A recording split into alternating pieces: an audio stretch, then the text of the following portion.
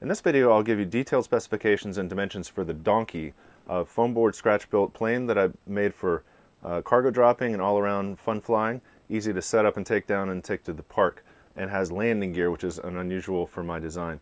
Because this was a kind of a one-off design, there is no formal build video. However, anybody that's experienced with the experimental airline building techniques with foam board, the arm and wing, and the tubular fuselage, I should be able to replicate this plane with the dimensions and specifications and with your own improvements. The Donkey was made with a 3.5-inch fuselage, 3.5 inches wide and 3.5 inches tall, in order to accommodate a full 12-ounce soda can in this cargo door. That was kind of the one detail in the design that I needed to make sure it had an adequately sized cargo bay, but any other dimensions are negotiable within certain limitations. I made this plane just to be able to fit in my car reasonably well with the wing removed and be able to be set up pretty quickly and taken down quickly. The compromise is that I would have ordinarily put struts on this plane to support the wings and prevent some flex. The overall length is 40 inches. That's 36 inches worth of foam board tube with a control surface, that's the elevator in the back, and of course the motor and spinner in the front. And I've used a 5-inch airflow cord plus 1.5-inch aileron and flaps, but this can also be adjusted with a larger cord if you prefer. So let's go ahead and have a look at the plane on the bench. First, the basic dimensions and the orientation and arrangement of each of the components of the aircraft, using the firewall here as the datum, so that's the 0 point. So we'll measure back sequentially each of the components here. The nose gear strut starts 1 inch rear of the datum. The hatch on the top is 4 inches back, so it provides that slope. The cargo bay door begins 10 inches rear. The rear of the cargo door is just over 16 inches rear of the datum, so the cargo bay itself is about 6 inches itself, and that's adequate for a soda can or similarly generously sized cargo in there. The main landing gear is also 16 inches rear of the datum, so that's this point right here, and that is the forwardmost point that can be allowed and not get in the way of the cargo bay door, but it's well behind the CG, probably a little bit further back from the center of gravity than it needs to be, but the plane will still rotate adequately upon takeoff. This sloping up shape for the tail occurs 24 inches rear of the datum. The horizontal stabilizer is 20 inches in span. The root cord, including the 1.5-inch elevator here, is 6 inches, and the tip cord, including the elevator, is 4 inches. So this is essentially the basic shape that would be cut out, and then the elevator would be hinged from that overall shape. The vertical stabilizer is 9.5 inches tall, and that's a very generously sized vertical stabilizer I chose to use with this plane so that it could fly in high angles of attack with flaps deployed, and also having a very broad fuselage back towards the vertical stabilizer. The vertical stabilizer can become blanked, so to speak, that is caught up in the turbulence behind and above the fuselage, the flaps, and the wing. So having an additional bit of height here can provide additional yaw stability in this particular design of plane. The effective total root cord of the vertical stabilizer is 6 inches, and by that I mean the distance between the true leading edge and the ultimate trailing edge, not accounting for this little notch right here. Obviously the attachment point itself is only about 4.5 inches to the fuselage, and the total tip cord, including the rudder itself, is 4 inches. With the wing held here in its mounted position, the center of gravity is 12 inches rear of the datum, from this point to the thickest part of the wing or slightly forward of that, 12 inches. The overall length of the fuselage itself is 36 inches from this point to this point here. And this particular shape of the rear of the plane is obtained from cutting off the 30-inch fuselage tube here halfway down and 6 inches from the tip. So that will obtain this slope, and that piece of foam board tube which is obtained from cutting that off, is flipped around and attached here with gift cards applied inside the fuselage here, carefully glued and secured and then taped over. So that provides a nice sloped up rear to 36 inches here. So the 6-inch section is removed and flipped over to here.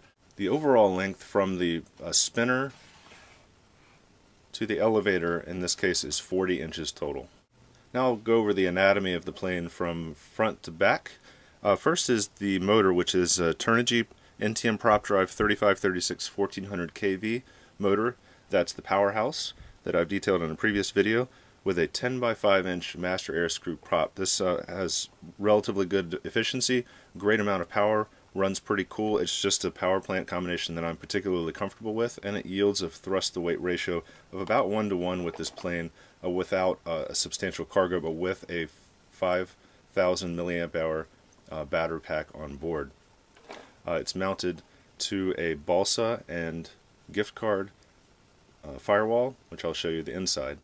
Here's the firewall, which I've constructed of 1-inch thick balsa and gorilla glued to that a gift card or ID card to the back and to the front here, which is taped over. So essentially it's a piece of balsa like this, gorilla glue applied, and clamped down cards front and back like this.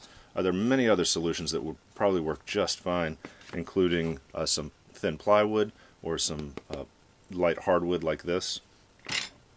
And then to the front of that, of course, is the motor is screwed, and then between those motor screws, the steering mechanism for the nose gear is carefully attached and fit in right there.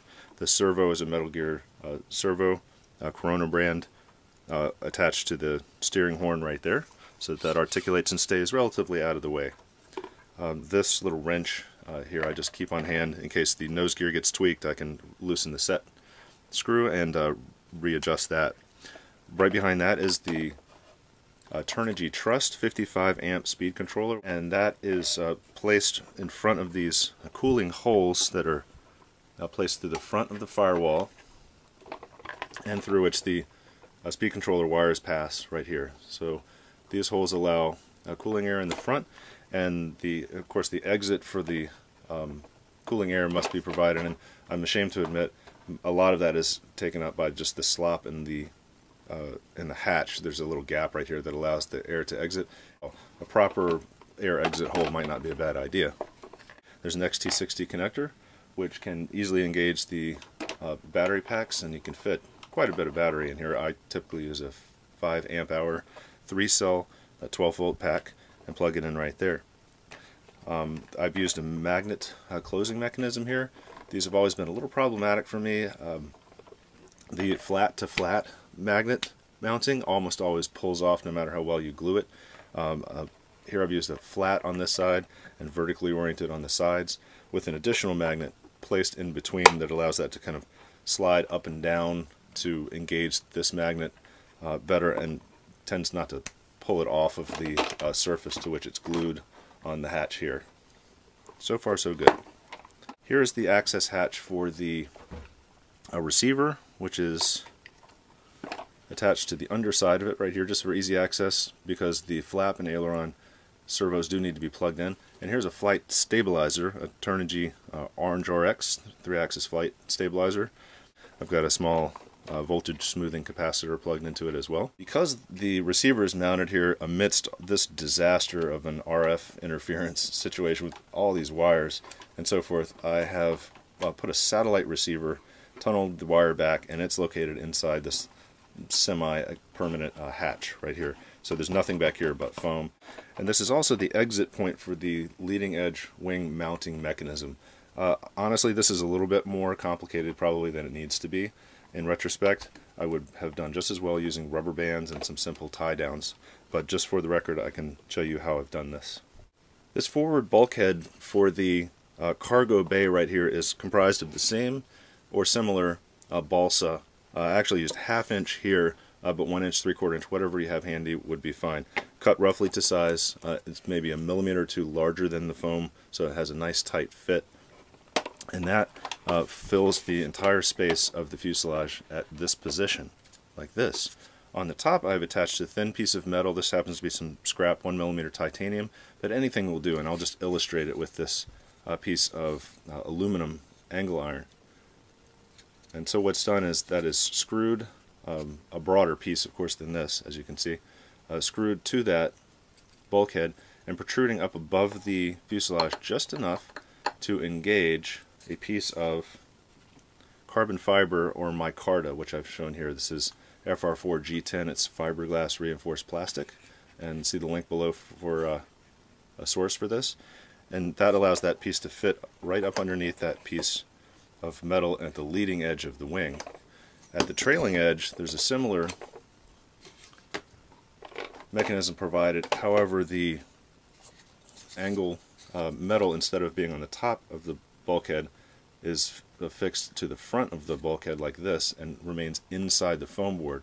And through the underneath of that piece of metal, these nylon bolts are placed up through the fuselage, as you can see here, and the wing nuts are applied over that. So the ultimate effect is I made the plane with just the plate like this to fit under the leading edge, bolt down to the trailing edge, and then affix that plate to the wing. Here you can see that mechanism in profile so that the metal rises from the fuselage just enough to admit that plate beneath it. Here's that apparatus. In this instance I've used carbon fiber, but any stiff material will do. And I've the lip in the front here at the leading edge is what engages underneath this piece of metal. I've used safety wire simply to affix this to the spar through the foam, so this wire goes down through the foam around the spar, back out, and is twisted. There is 3M two-sided foam tape here, here, and here to prevent this from torquing side to side. And these three pieces of safety wire are ample enough to hold this wing under a great amount of force. And then there are holes drilled here and here to engage these two nylon bolts here. So for setup, what is done is that leading edge plate is engaged under the retention plate on the fuselage, slid forward until it drops down onto the bolts like that, and then these wing nuts are placed on the top there. It is a very quick setup at the field, but the construction and the engineering of it was somewhat more complex than I would have liked, so your discretion on the wing affixing method. As for the cargo bay door, I've made this one out of micarta. That's the FR4 G10 fiberglass reinforced plastic. It's 2mm thick, and it is just over 6 inches, so 6.5 inches long to cover the 6-inch cargo bay, and the width is slightly wider than the hole as well, at 3.5 inches. And I've used not a very elegant, but the mechanically most simple way I could think of to keep this closed, and that's a quality metal gear servo with the arm positioned to swing over the door like that. The hinge is made of vinyl tape, and it simply drops open like that. Double doors, retracting mechanisms such as a rubber band may be useful. I wanted to have as affirmative a drop as possible, so nothing in the way for this door just to flop open and stay open, and it doesn't seem to affect the flight at all. But there's a million different ways to do this, and some of them better than this one, as you see right here. This servo is, of course, the wire is tunneled up through the fuselage and is plugged into the receiver here. Here is the balsa forward bulkhead, and the rear bulkhead here I've reinforced with micarta, if only to screw that piece of metal to it. So this is the piece of angled metal that I've installed inside the plane. It's screwed to the rear bulkhead here, and then bears the nylon bolts here and here that protrude up through the fuselage to the top to mount the wing. The landing gear struts are 1/8 inch music wire, which is commonly available from hobby shops or online. It is pretty darn strong and relatively stiff, but provides enough give for cushioning. In order to clear this 10-inch prop here with the motor positioned right in the center of the firewall, but of course this is a kind of a low mounted motor, the gear strut from the bottom surface of the fuselage to the axis of rotation is 4.5 inches in this case. Angled at approximately 90 degrees, the rear struts need to be geometrically about 5.5 inches long. It's difficult to show you here, but the overall height is the same as the main gear, which ends up being about 4.5 inches from the lower surface of the fuselage to the axis of rotation of the wheels. These wheels are just economical foam wheels, and they are 3-inch diameter. I have reinforced the steerable nose wheel entry point for the strut with a piece of micarta or carbon fiber, anything of your choice that's stiff with a hole drilled through it, just to disperse some of the landing and takeoff forces against that strut so that it's not all borne by the steering mechanism up here itself. For the servos, I like to use a quality Metal Gear 9 gram size. They end up being really about 12 grams in actual weight. Corona from Hobby King is one brand that I like to use, but there's just so many to choose from. Just pick one that you like and can easily get. Control horns are the plastic gift card style, just cut to shape, bent in an L, and pushed through the opposite side of the control surface, out this side, glued in place.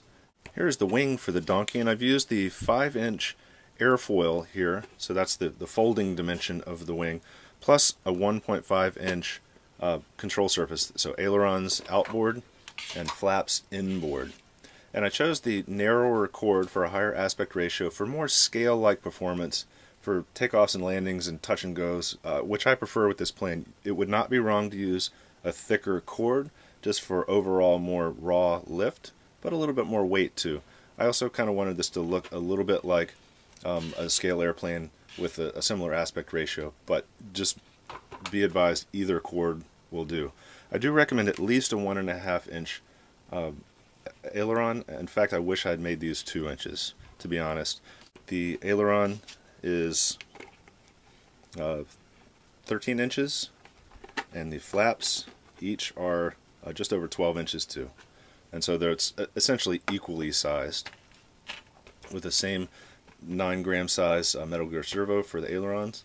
The flaps, right here and right here, buried in the wing. As for the fuselage tube construction for the donkey, I do really recommend the crease or emboss and fold style like this you see here. It's a bit harder and less forgiving to perform this, however it results in a stiffer fuselage tube, especially once the cargo bay is cut into it, so that disrupts the otherwise very strong square tube cross section. The paper removal technique that I've traditionally used here is extremely easy to perform and very easy to bend, and somewhat forgiving with imperfections and inaccuracies in measuring, because you can kind of squish it into square, as it were, but it tends to be just not quite as strong as you need for this workhorse of a plane.